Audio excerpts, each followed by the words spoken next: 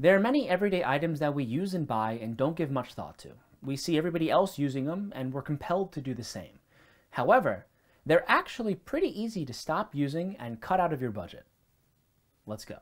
Probably one of the biggest is single-use water bottles. Now you see them in the office or around school, you don't think much about using them and then throwing them away.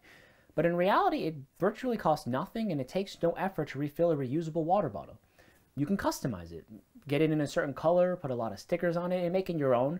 And then also most refrigerators these days have a feature to refill your water bottle, either on the outside or the inside. And most schools, office spaces, and gyms actually have water bottle refilling stations. It's usually a water fountain, and there's a back feature where you can just put your bottle and it fills it in 10 seconds, right? So it's better for the environment, it's cheaper, it's cleaner. And then also, if you want sparkling water, you can always just get a soda stream. One that many people didn't even consider an option was expired medicine. Now, there was a study done by the US military some time ago to see whether or not expiration dates on medicine was actually valid. Now, you have to understand that the US military spends millions, if not billions of dollars a year on medicine, or at least replacing medicine for our troops. And if they could determine that medicine lasted longer than the expiration date, then that could save taxpayers a lot of money. Now, some argue that the dates are put there to force consumers to buy more medicine at a quicker pace, or it's there to show consumers when the medicine is most potent. However, the study actually showed that of the medicine that was tested, a large portion of it actually was still potent after the expiration date. Now, I'm not suggesting you pop a pill from 1987 or something, but if it's a month or a few months old, it might still be effective. Now please, this is a decision that needs to be made on your own. I'm merely bringing this to your attention. I'll be adding some documents down in the description down below, but please do your own research and come to your own conclusion. Another one is pre-cut or individually packaged food. Now there are entire aisles in a grocery store dedicated to these types of foods, fruits, vegetables, cheeses, meats, right? All of these things that are pre-cut and ready for you. And yeah, it's quicker, but it can cost significantly more in comparison if you just bought a loaf of bread or a block of cheese. As you can see, prices can be a lot more just because the vendor did an extra 30 seconds of work. A 2-pound block of cheese costs you 23 cents an ounce. But when it's sliced for you, it's 26.5 cents per ounce.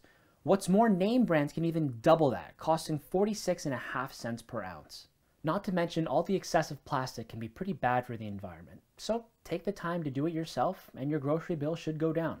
Something to note, this does not apply to everybody, as there are individuals out there with physical disabilities or are simply just too old, and prepackaged and sliced foods make their lives a lot easier. Late fees are another issue that can be avoided. Whether it's your utility bill or credit card statement, they can sneak up on you and cost you. Now in the past, credit card late fees could be excessive and cost you $25 to $50 each time. But just this year, the Consumer Financial Protection Bureau has actually capped late fees at $8 for credit cards. Now you may be saying, Evan, who cares? It's $8, it's not the end of the world, it's a couple bucks. And yeah, it's a couple bucks, but it's a couple bucks that you worked hard towards earning. And wouldn't you rather save it instead of just losing it unnecessarily to a late fee that you could have avoided? Another aspect you may not have thought of about late fees is that it can affect your credit, which can have far more reaching effects. So set timers, set automatic payments, and write it down in your calendars. You have tons of resources at your disposal to make sure that you never have a late payment again. Non-rechargeable batteries is another big one, because actually batteries can be pretty expensive. So the next time you go to the store, check it out. You'll be surprised.